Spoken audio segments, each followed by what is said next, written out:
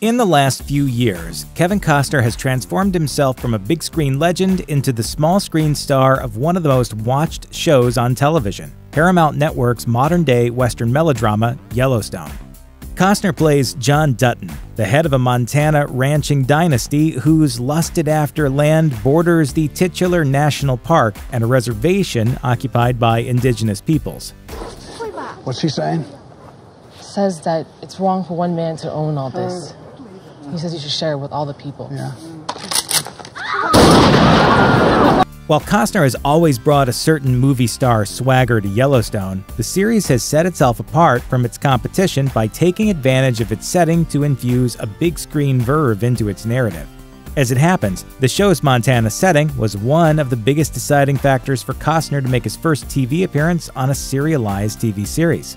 Speaking at Deadline's The Contenders Emmys presentation in April 2019, Costner revealed that the reason he agreed to star on Yellowstone had everything to do with its location, which he felt would remind audiences of the beauty of the real world. He said, "The idea of seeing wide open spaces when the land was almost like the Garden of Eden, to know that places like this still exist in our country, adding drama against its backdrop, and actually understand in the realest terms that the meat that arrives on our table is still coming from somewhere, we don't see that enough. I don't think we get outside enough, if you will."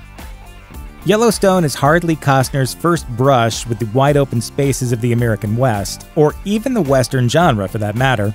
The actor has frequently saddled up and hit the dusty trails over the course of his career, breaking through in the 1985 actioner Silverado before appearing in 1994's Wyatt Earp and later producing, directing, and starring in 2003's Open Range, a cinematic trifecta that Costner had previously tackled to the tune of 2 Academy Awards when his wispy anti-Western drama Dances with Wolves graced screens back in 1990.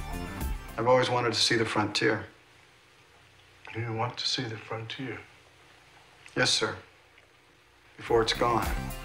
In 2017, Costner revealed that he had co-written a 10-hour-long Western project that he'd love to direct for the big or small screen. Speaking with Vulture, he shared, "I have another Western I've co-written with some people, and I would like to play out the second half of my career directing more. I've constantly given the movies I found to directors who I thought could do it better, but there are a lot of voices in my ear from my family saying, 'You need to direct the movies you fall in love with,' so I think I will." As for Yellowstone, the show continues to make stark use of its stunning vistas, which serve as a fascinating backdrop and counterpoint to its modern-day setting. Though Costner hasn't yet helmed an episode of the series, you can go ahead and add it to the list of his memorable Western ventures, with the actor bringing as much drama, presence, and majesty to the show as the Montana sky itself. You can also rest assured that Paramount Network brass and series creator Taylor Sheridan will be making full use of both on Yellowstone's already greenlit 3rd season. Yellowstone's 2nd season took a swing-for-the-fences mentality in terms of its many narrative arcs, and its finale delivered a definitive end to a couple of the series' more compelling storylines with a mix of shootouts, kidnappings, and plenty of mano-a-mano type fisticuffs. Though producers have already gone on record that Season 3 of Yellowstone will likely level off a bit in terms of submanic melodrama and unabashed bloodletting, it's a safe bet that the show will still be steeped in searing political and personal dramas for Season 3.